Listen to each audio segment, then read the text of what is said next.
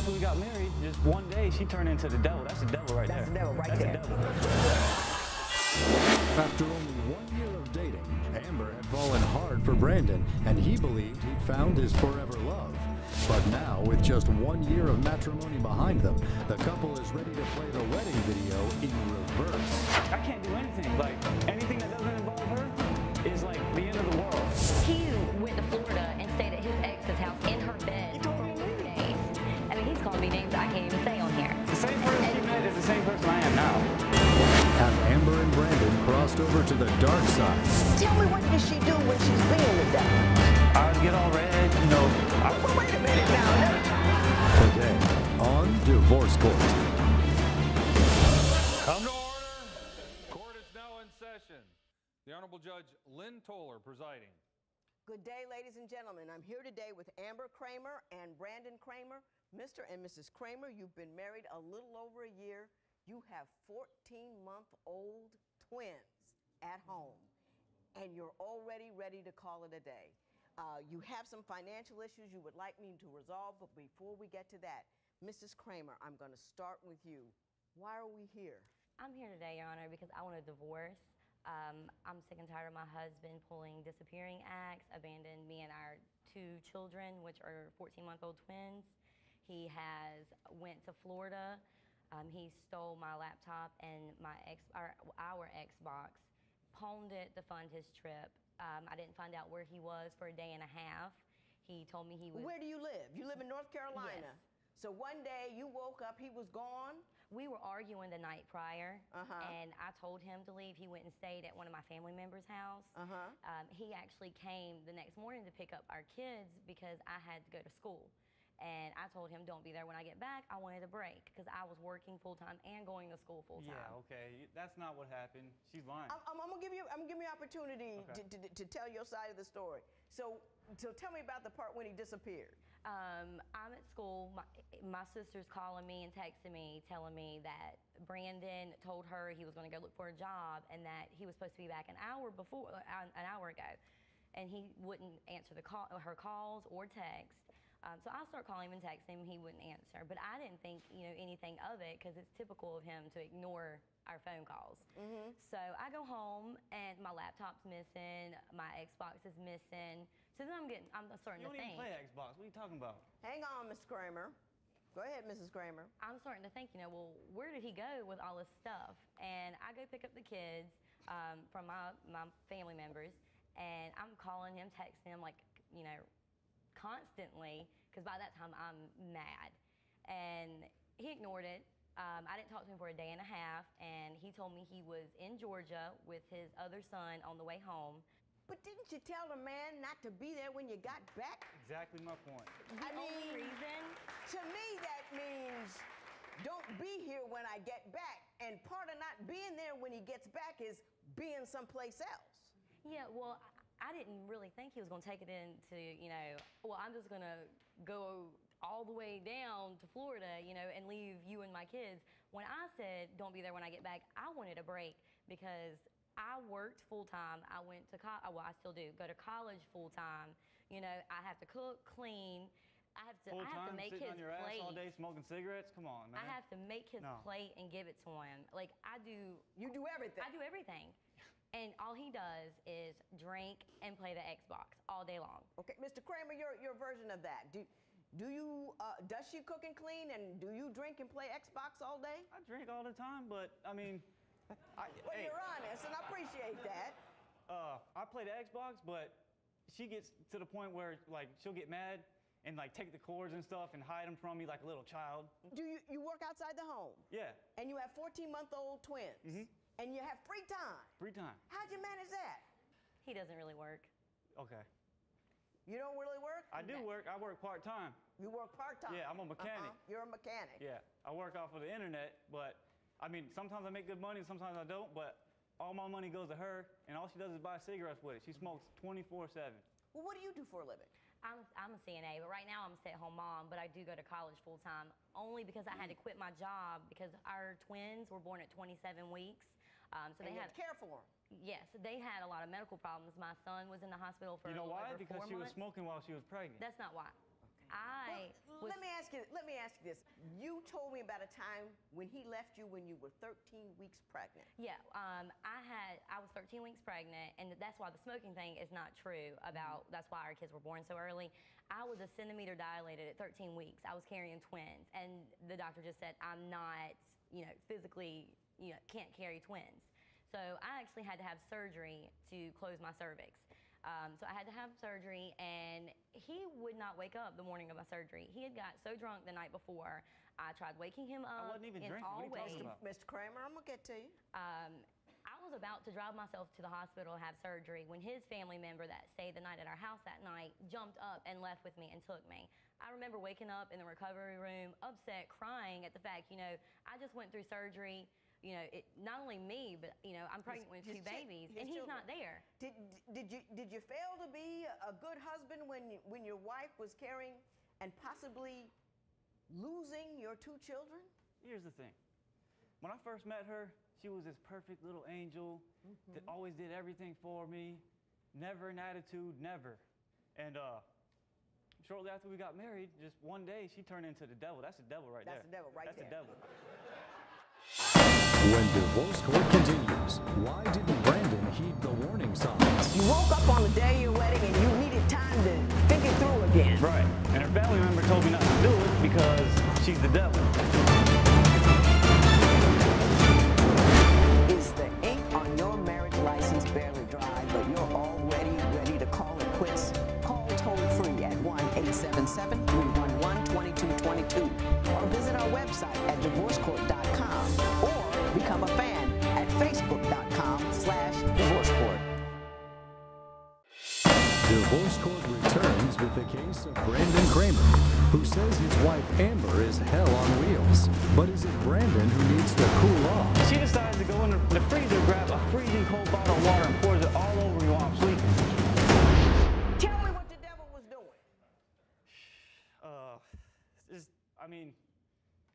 She holds me hostage in the house all the time. I can't How does do she nothing. hold you hostage? Like, I can't do anything. Like, anything that doesn't involve her is like the end of the world, Like, the day of our marriage, like, I woke up, we were getting ready, and I was like trying to second think everything. And I didn't know her that long, Hold up. You woke up on the day of your wedding and you needed time to think it through again. Right. Because you didn't quite know her well enough. Right. And, Okay. And I got to talking to her, and I'm like, I really want to do this right now. Maybe we should just wait a little bit, because I really didn't know her like that. And her family member told me not to do it because she's the devil. And she told you that the family member told you that on the wedding day? She told me that Before several that. times. Several times. Several times. How long did you know each other before you married her? 6 months. No, it was close to a year. Close to a year. Yeah. Well, but you hadn't seen the devil at all in that entire year. It wasn't summoned yet. Because I got tired of putting up with his stuff is what it was. I paid for everything. Since the day I met him, I was the one who supported him. I was the one who took care of him. I catered to every need he had, but he shows absolutely no respect. He calls me fat. He calls me ugly. I mean, he's called me names I can't even say on here. The same person she met is the same person I am now. No, he's... So, well, hang on. And what person is that? I mean, do you call her fat and ugly and all that stuff? Oh, yeah, now I do, yeah. Now you do. That's now not what you you do. were. So you have changed. Well, verbally, yeah. Verbally. Now, what are you so upset about? This whole thing? Yeah. I mean, what's she doing? She cheating on me. Well, there you go. Now, that's a solid thing. That's not true, Your Honor. That's not true. Okay, Tell me about her cheating. well, she decided to go to a concert with her ex-boyfriend. And she tried to hide it until the day she went. Did you do that? I give him that. I did do that. Yeah. But it was because of what concert it was. It was a Marilyn Manson concert. Don't matter. And You went with your if it was ex-boyfriend. anything else, I would not have done it. But in my defense, which I know is not a good defense, he went to Florida and stayed at his ex's house in her bed You told for me to 4 leave. days. You told me But to I leave. didn't tell him to get in another woman's bed. Bed. Right, yeah. So- She wasn't I even get there, that. Your I Honor. get that. I mean, I thought she was an angel, but But tell me, what does she do when she's being the devil? eyes get all red, Wait a minute now. No, we're not talking about... I mean, one day. Morphing into the physical being. Let me tell you a story. Let me tell you a story. I was, because I like to drink beer, Yeah. I was drinking one night. I laid down. She was watching TV. The kids were in bed. And all of a sudden, she's like, Brandon, get up and go get the babies. It's like 12 midnight. Mm-hmm. And I'm like, no, I don't feel too well. I drank too much, I just wanted to relax. So I'm drunk. Leave me alone. Exactly. He drinks too much. And she decides to go in the freezer, grab a freezing cold bottle of water, and pours it all over me while I'm sleeping. Can I ask you, Mr. Kramer, how often do you get drunk during the course of the week? Every day. Yeah. Let me explain how the ice water happened. When you got a guy, you got a 14-month-old kid, twins, and you're going to school and you're doing all that, and you got a guy that's drunk every night, you're tired, you're exhausted, you're frustrated, you're angry. Next thing you know, you got water in your hand. But When divorce court continues, is Brandon coming up light on the loving? I've had to bribe him with beer to have sex before. I had to tell him I would go get him some beer to have sex. Do you think it was inappropriate for Amber to go to a concert with her ex-boyfriend?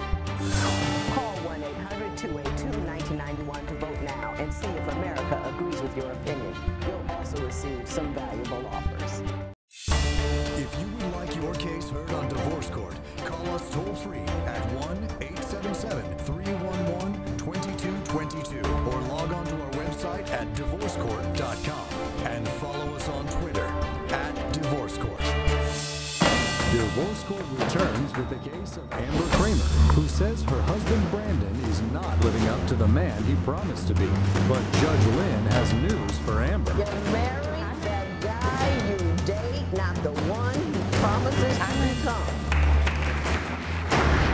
He's very degrading. Like I said, Give me some examples of the things that he says to he you. calls me fat. He calls me ugly. He says he can do better than me. He tells me, well, I have 3 kids, including our twins. He tells me to take off my clothes and stand in front of a mirror, talking about stretch marks. He talks about other girls, how much prettier they are than I am. He told me that he wished he would have never married me, that he wished that I wouldn't have been the mother of his kids. that's right. There's a lot more. All of those things you've said.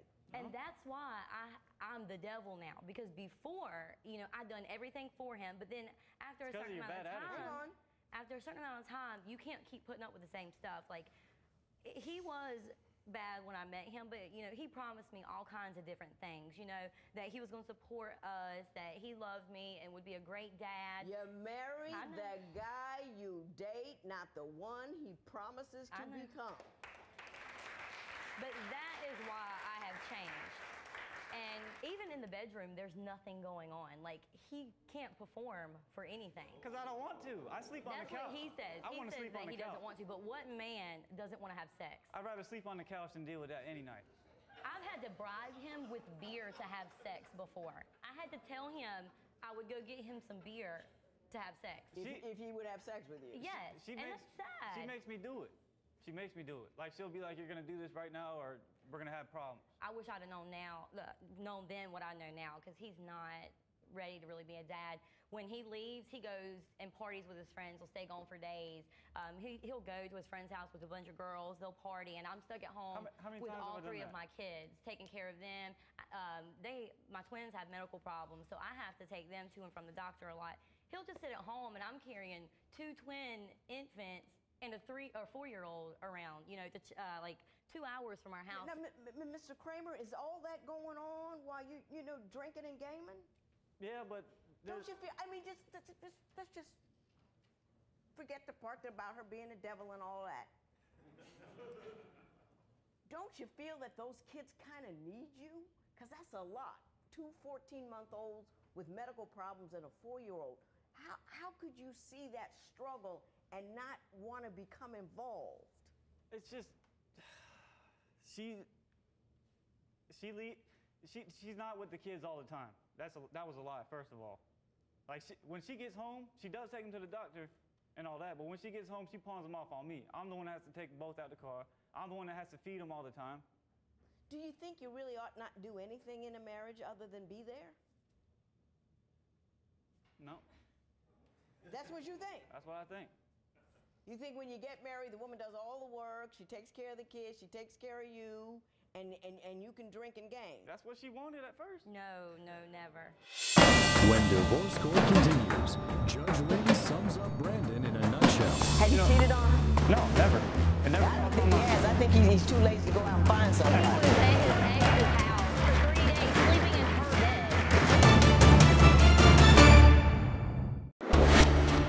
Do you think it was inappropriate for Amber to go to a concert with her ex-boyfriend?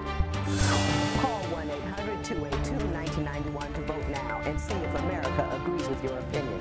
You'll also receive some valuable offers. Divorce court returns with the case of Amber and Brandon Kramer, who after only 1 year of marriage are waving the white flag of surrender on their union.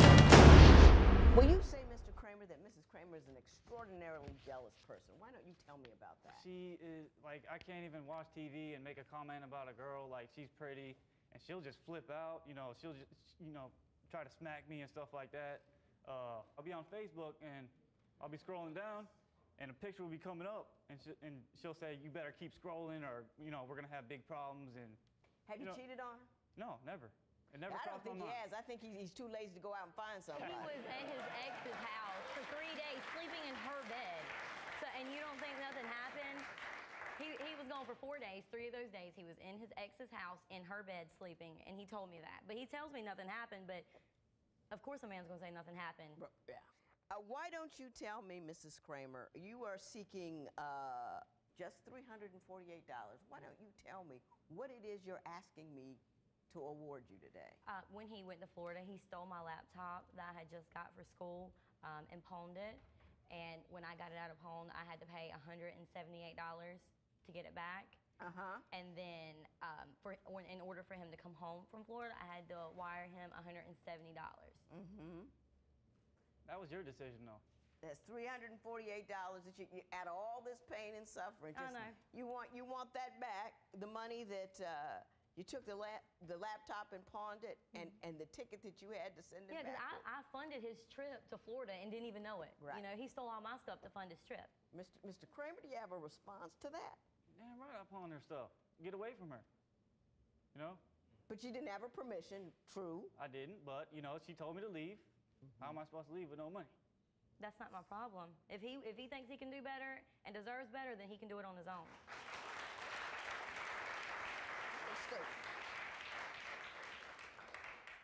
Mr. Kramer, you are trifling and tired and tacky and low down.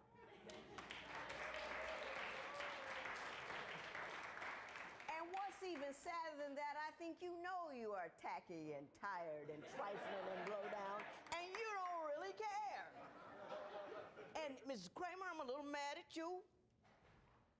People are who they are. They're what you see. They're what they do. And if they can't do any better, they aren't going to be any better. And a ring doesn't change anything at all. I never got one to begin with. Okay, I want a tight shot at Mr. Kramer. Ladies, when you see him, run.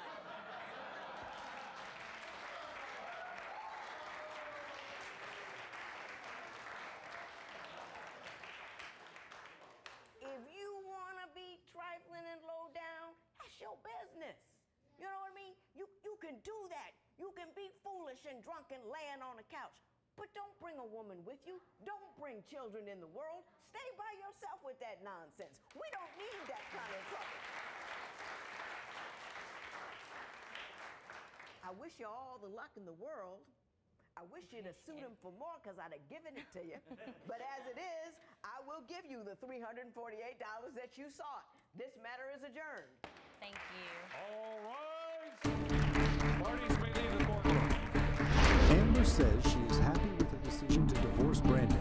Brandon is denying paternity of the twins and, according to Amber, is moving back to Florida. She says Judge Lynn's advice helped her gain the perspective she needed in order to make the right choices about her life with Brandon. After everything